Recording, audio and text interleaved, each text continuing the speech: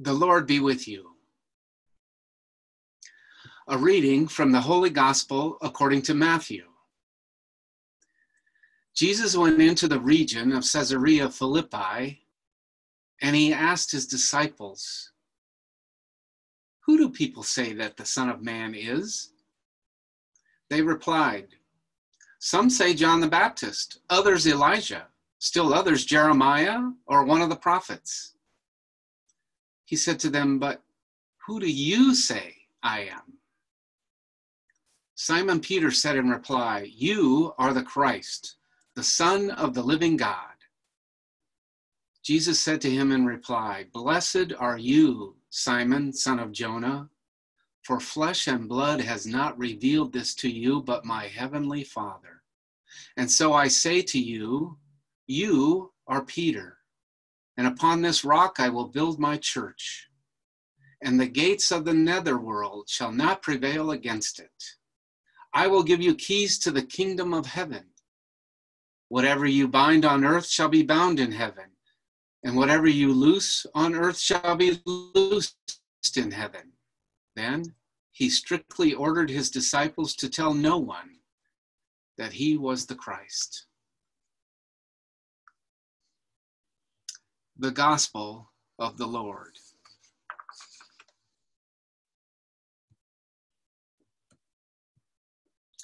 There's a great quip attributed to Eleanor Roosevelt that goes something like this: "You wouldn't worry so much about what other people think of you if you knew how little they did." When I become overconcerned about the impression I leave, I take comfort in these words. They, you, care a lot less than I sometimes imagine. Oh, it doesn't excuse rudeness or cavalier behavior. It just means I need to have a healthy, balanced self-awareness in order to just be me and in order to relate well to you and the world around me. So let me ask you, was it arrogant and self-centered for Jesus to ask his questions? Who do they think I am? Who do you think I am? Or does it reflect healthy self-awareness? I think the latter. I learned a little bit about self-awareness from Kate McCormick and Mary Lynn Pierce this last week at the annual Backyard Retreat. On a bad self-awareness day, we become fixated on why. We spend the day asking why questions. Why does this always happen to me? Why am I left out? Why can't they see I'm struggling? On a bad day, we tend to whine our way through with why questions.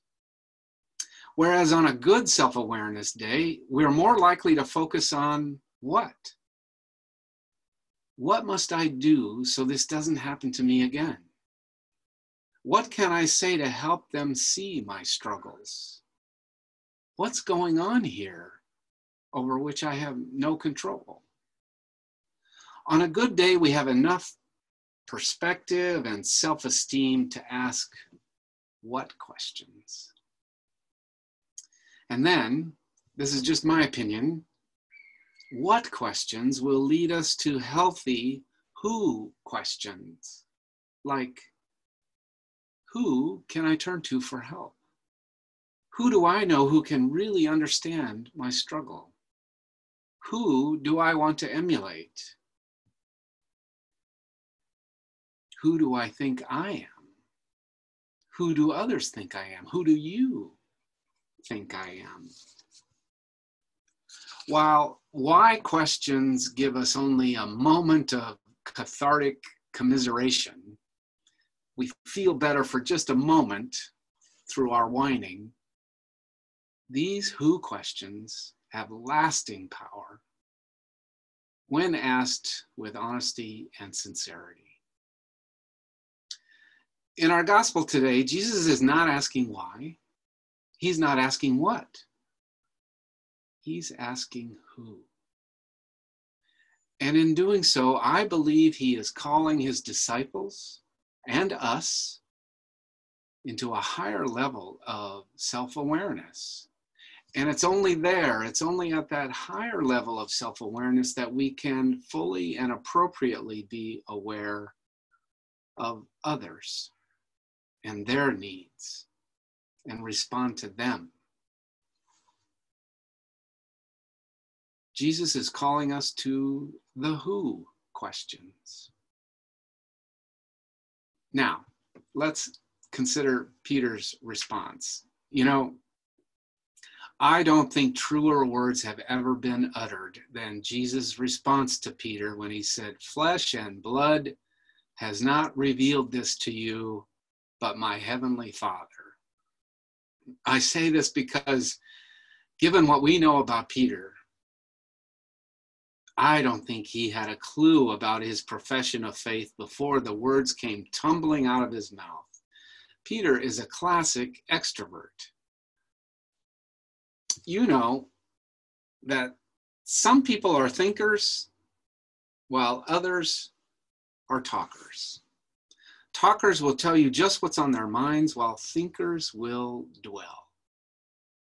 Talkers don't care how it comes out as long as it gets out, while thinkers need to get it out, put it all down in an orderly, logical sequence, and that takes time.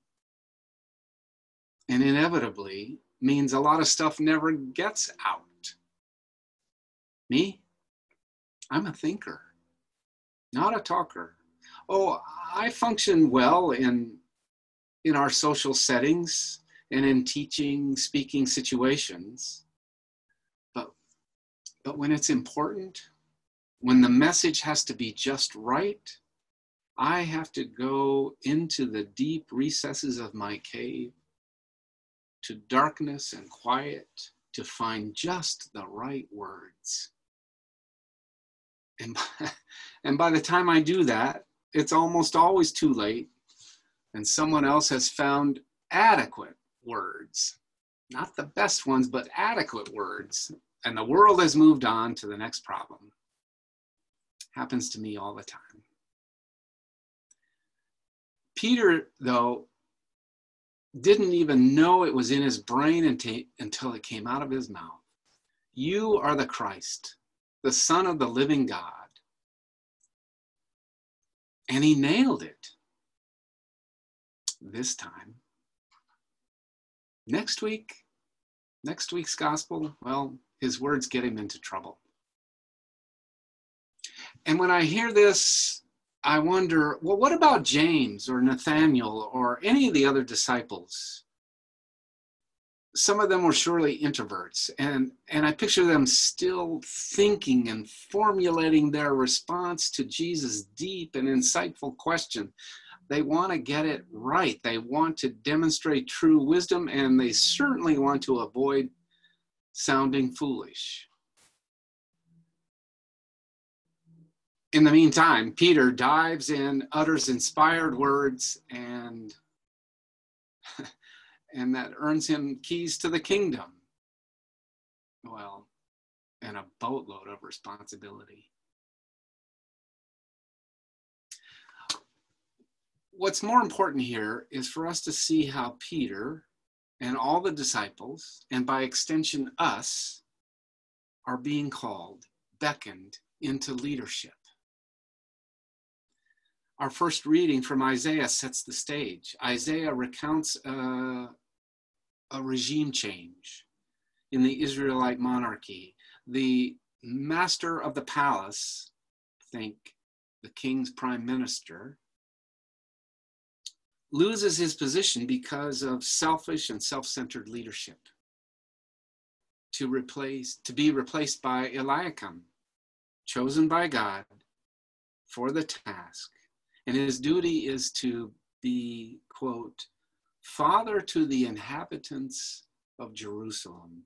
In other words, his task is one of service to God's people and to serve in the manner in which a parent would provide for his family. Likewise, Peter is called into leadership, just like Eliakim, but partly because he's not afraid to proclaim his faith in Christ right out loud for all to hear.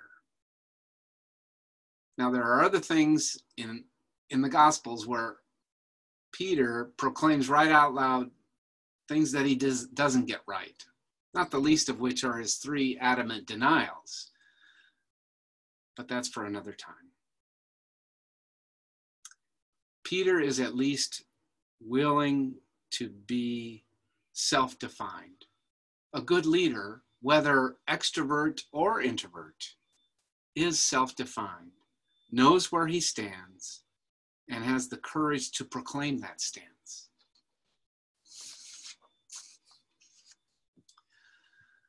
Well, you may be sitting there thinking, I'm not a leader. Never have been, never will. Really? At the very least, you are a leader of one. You.